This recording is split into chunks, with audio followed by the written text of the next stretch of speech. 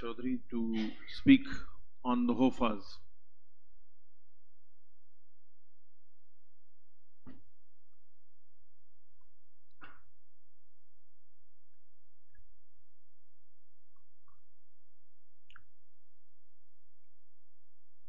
Yeah, can we start? So my brief is to talk about the Hoffas fracture. How does this go?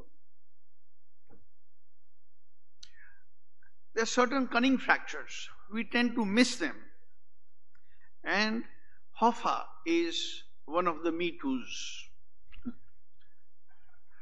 There are several this is a severe partial coronal fracture of the posterior condyle, and if it is very low, only there is a capsular attachment to it.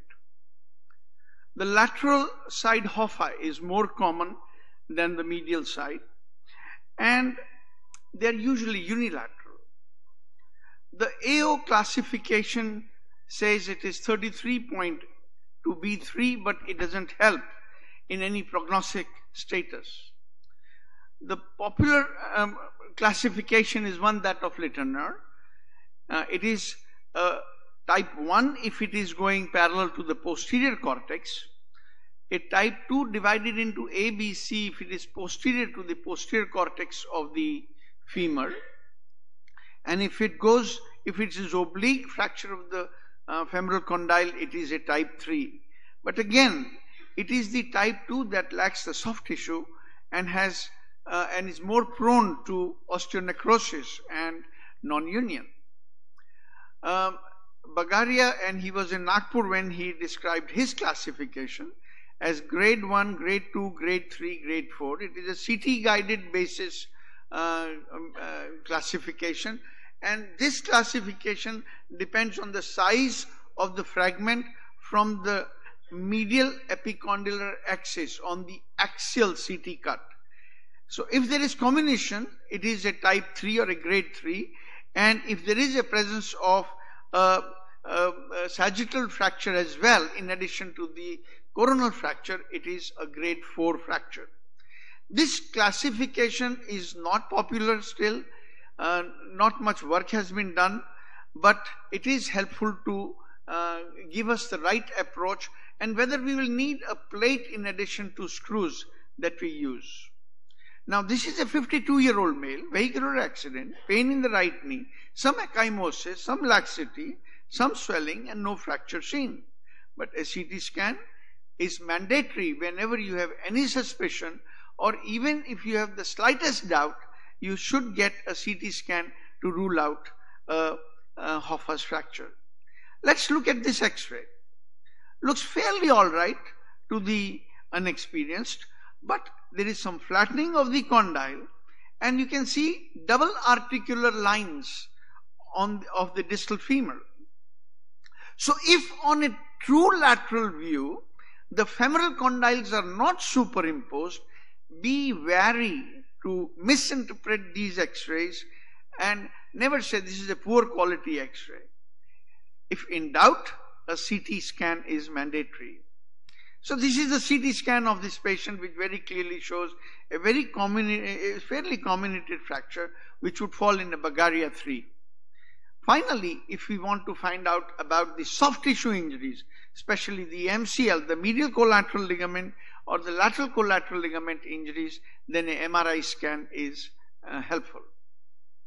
Conservative treatment has no role because this is a shear fracture, and treated conservatively, this is certainly bound to go for a non-union, and this should be, like all other fractures, anatomically reduced, rigidly fixed and mobilized early.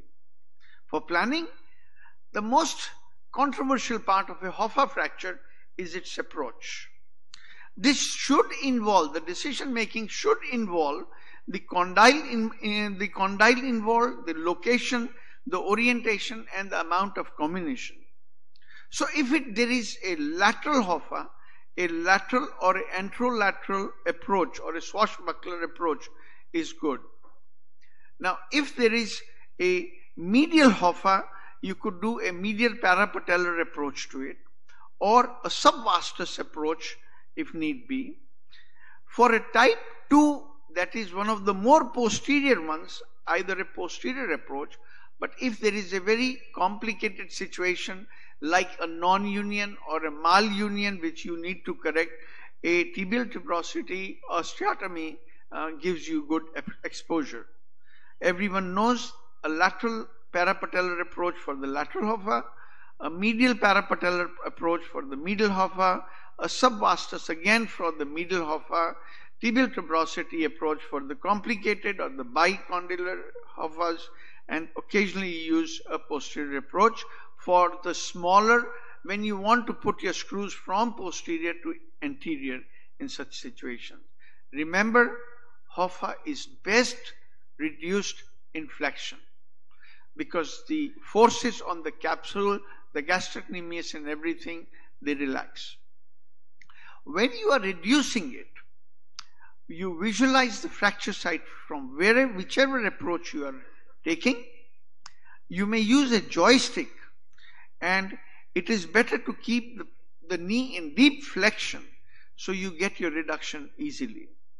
You insert your guide wires, you hold the fracture with the clamp, hold it temporarily, and then you fix in your screws. The screws should go proximal to the patellofemoral joint if possible. They should be as lateral or as medial as possible, and they should be perpendicular to the fracture site. Remember that these screws would not go vertical, they would go parallel to the lateral surface. So these are anterior to posterior, but if the fragment is small, posterior to anterior screws should be used. Hoffa screws can be, the Herbert or the headless screws can be used, and you get long ones as well. And you could use a plate as a washer in osteoporotic fractures. Anti-glide plates may be used in case of shear fractures. To summarize, this is an unusual injury, a high velocity injury, can be missed, and so a CT scan is mandatory. Visualize and open reduction is the choice. The aim as for any other joint involving fracture, buttress the plate if need be. Early mobilization is mandatory, and knowledge of the anatomy and the rate of miss, etc. is important. Thank you. Thank you, Dr. Rajiv Rai.